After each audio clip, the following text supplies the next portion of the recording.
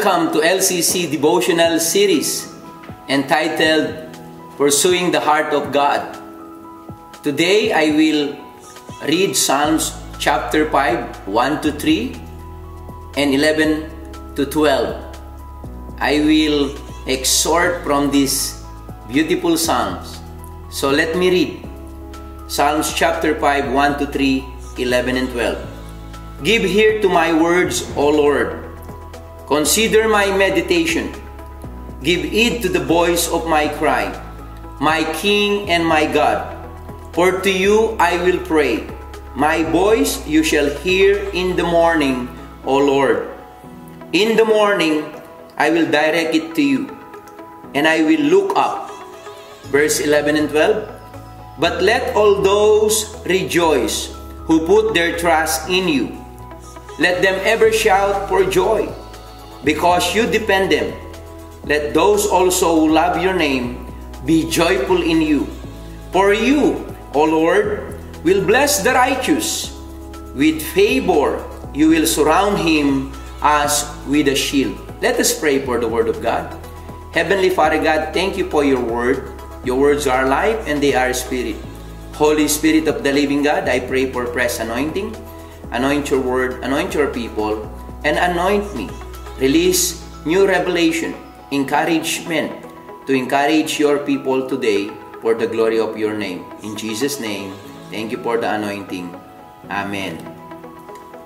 I want to encourage you today, just like the psalmist, to spend time with God, especially in the morning.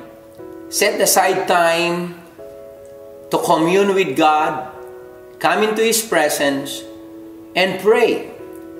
If you need wisdom, ask wisdom. If you need strength, ask strength. And He will provide for you. He loves to provide for His children. The psalmist says, give ear to my words, O Lord. Consider my meditation. He talked to God. He prayed to God. And he believed that God will hear him. He said, give ear to my words, O Lord. Or listen to my prayer. Consider my meditation. You know, it is good for us that early in the morning that we need to meditate the Word of God. We need to read the Word of God. We need to meditate about His goodness, about His grace, His mercy, His promises. And then in verse 2 he said, give heed to the voice of my cry. So the psalmist cried before the Lord. You know, David is a warrior, and yet he expressed his emotion, his heart to the Lord.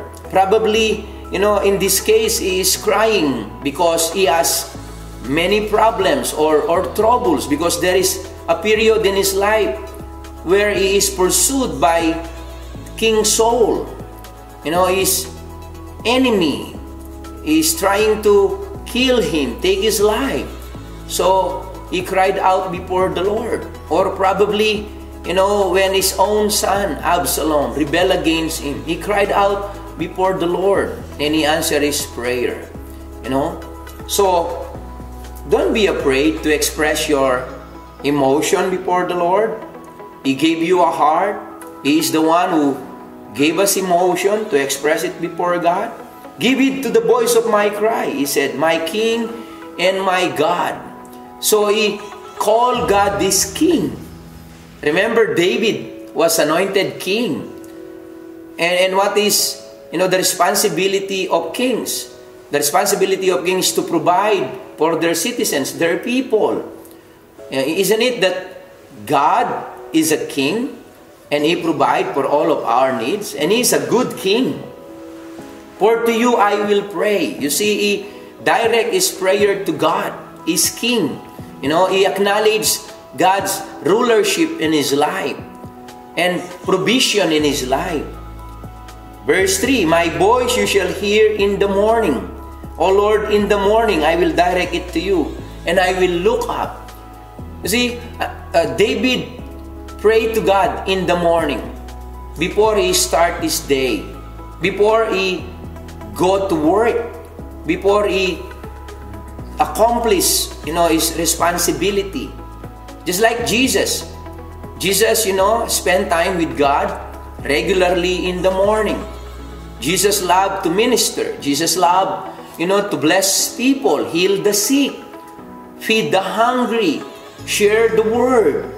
And yet, Jesus practiced, every day in the morning to go to a solitary place, whether in the mountain, whether in a private place, and commune with God.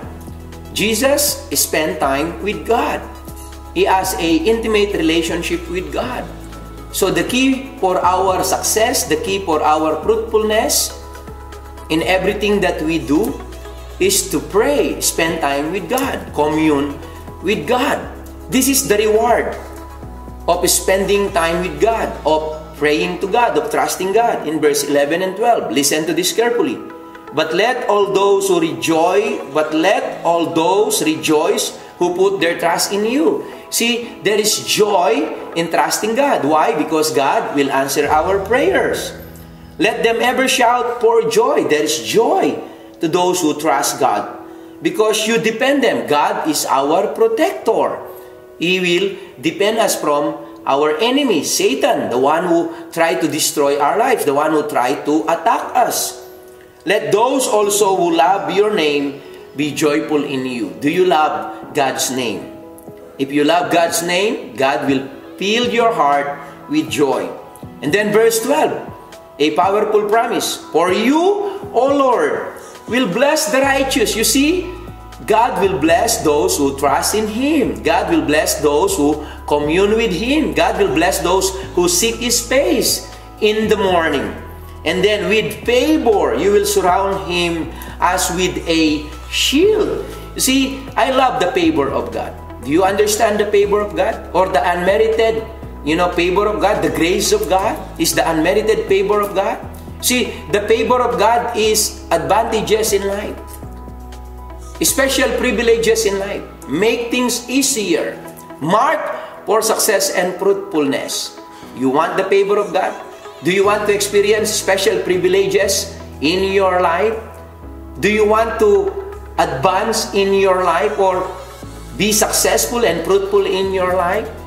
If you are facing difficulties, trials, problems, or all sorts of temptation, do you want God to help you and make things easier for you? Or you will fight your own problems, solve your own problems? I don't want to do that. I want the favor of God. You see, those who trust in Him, they will be surrounded with His favor as with a shield. The favor of God is our shield, our protection. So I encourage you today, spend time with God. Pray. Trust Him. And in return, He will bless you and surround you with His favor. God bless you.